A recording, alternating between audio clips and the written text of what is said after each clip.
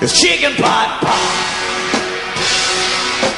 Hey, Mr. Minus is here, and do I love pie? Yep, pie is not only is pie one of my favorite numbers, but it's one of my favorite desserts too. And I love to look at, you know, big, huge apple pies. I like myself some chicken pot pie.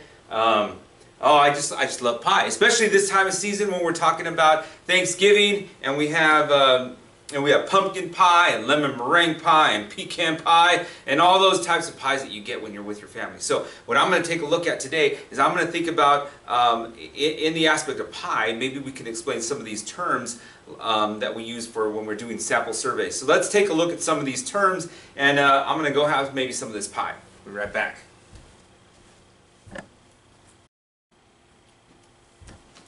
All right.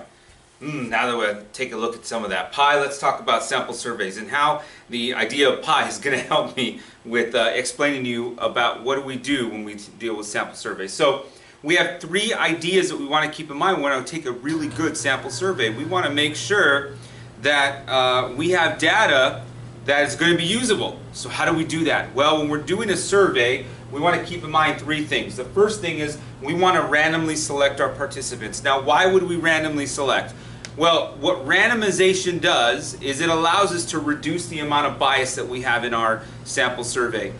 Now, how do we get bias? Well, bias is any time that we have a survey that either underestimates or overestimates the actual population and what's happening in that population, then we have a problem with our survey. So randomly selecting is going to give us a good sample of what we're going to do. So now let's talk about why we want to sample the population. Let me first talk about how pie could deal with bias. Let's suppose I wanted to taste my apple pie, and I have an apple pie here, and this apple pie, I bet you it tastes so good. I'm going to take a taste of that apple pie, and I'm going to take some of that crust. I'm going to eat some of that crust. Yeah, this apple pie tastes good. Let me give it to everyone else. Well, the problem is I only tasted the crust. So that also has to do with a sample, and I'll get to that in a second. But maybe I like the crust. You know, I don't really like the inside. So I'm just going to taste the crust. Well, I'm already biased towards the crust. I think that the crust is good. So that's gonna overestimate how other people enjoy my pie if I bake this pie myself. So we want to reduce bias by randomly selecting where on the pie that I'm going to taste. Okay, so that way I can kind of eliminate that bias. So what about sampling the population? Now, we want to take a good sample.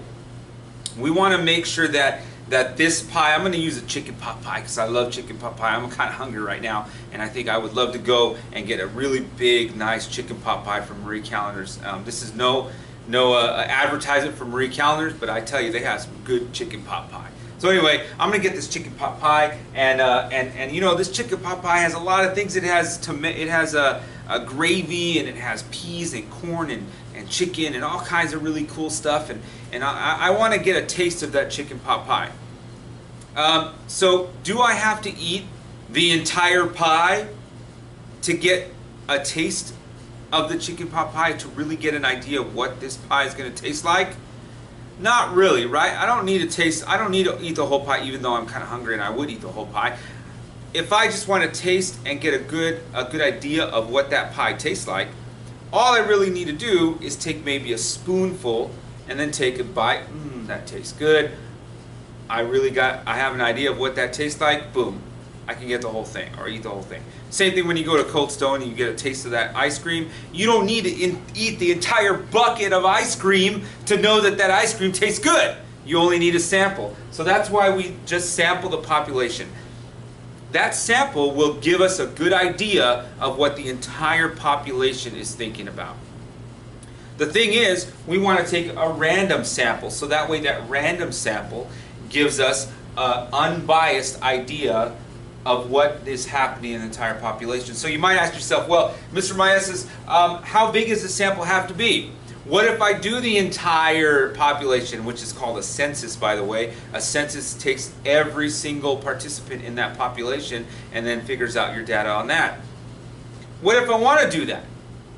That's going to give me more information, better information, more accurate information than just a sample is going to give me. Well, like I said, do I need to eat the entire pie to know what that pie tastes like? Probably not. A sample is good enough. What if I wanted to take a sample and tell something about all Marie Callender's pies? I am not going to sit there and eat every single one of Marie Callender's pies. I don't have the girth and the time for that, okay? I'm not a professional food eater. So just a taste is good enough for the whole thing. That gets me to my third thing. The sample size is important, but not the fraction of the population. Which, again, let's say I have a Costco pie. Now, if you've ever been to Costco, you know these pies are like, you know, these things are huge pies, right? I got a pumpkin pie that's that big. Well, a spoonful of that pie is going to tell me as much information as I need as a spoonful of a smaller pie.